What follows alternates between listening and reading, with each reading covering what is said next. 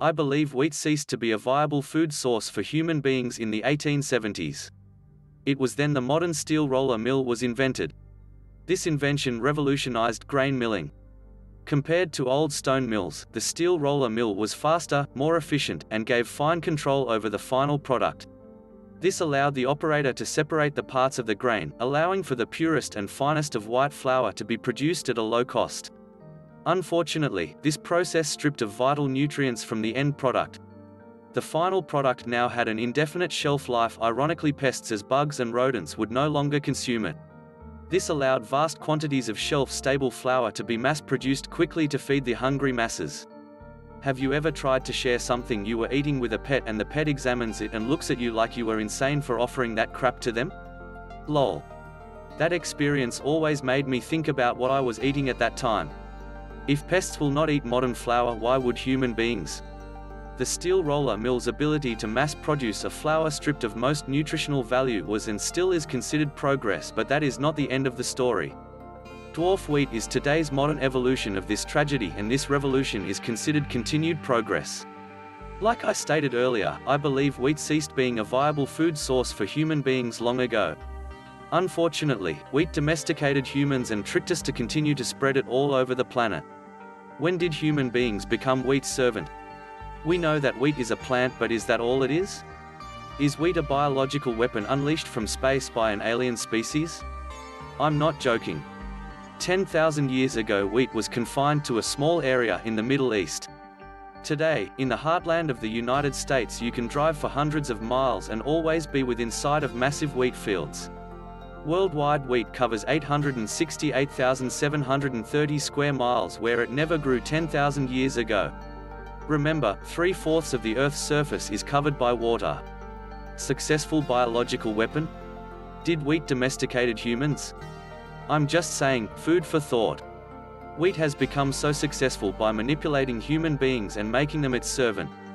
This grain tricked human beings to give up almost 2 million years, occupying at least 90% of human history, living a more comfortable hunter-gathering lifestyle to invest more effort in cultivating wheat.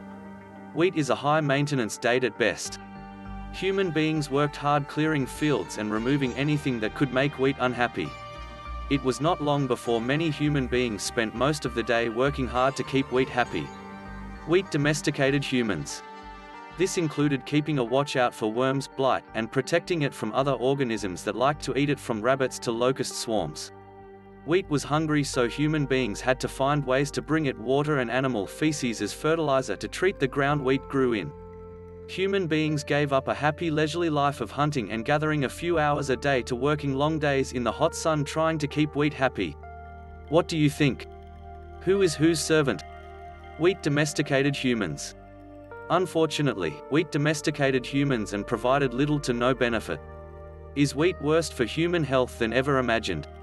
Information about gluten sensitivity is becoming more and more common, but that is not the health influence I am talking about.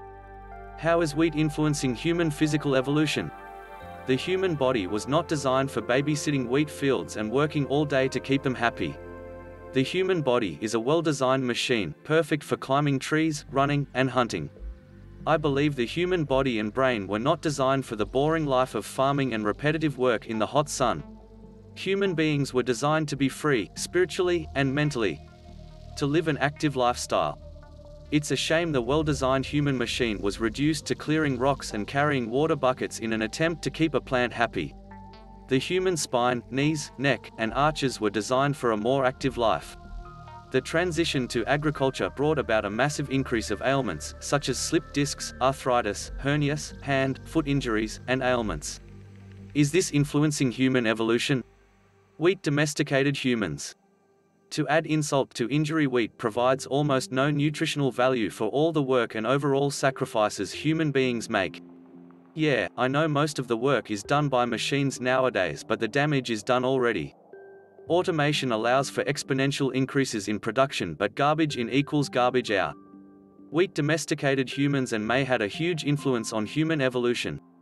Is wheat responsible for capitalism, consumerism, wars, and greed in the world? I know. How can a plant be responsible for all of that? That is why I always believed wheat may not just be a plant, it may be a weapon. Lol. The cultivation of wheat and the agricultural tasks associated with it demanded so much time that people were forced to settle permanently next to their wheat fields. This changed the way human beings lived.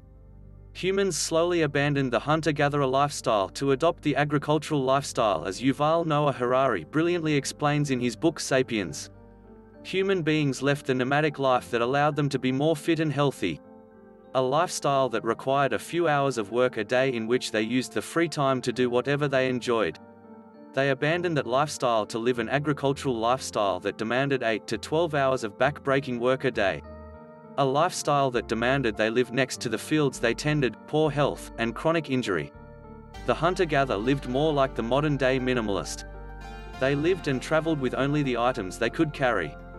They were forced to make choices that ensured only the most important truly valued possessions and people remained in their lives. In my opinion, the transition to the agricultural lifestyle was the first domino to fall, leading to human destruction. Stable access to wheat as a food source started a negative domino effect. It required hard work to cultivate wheat.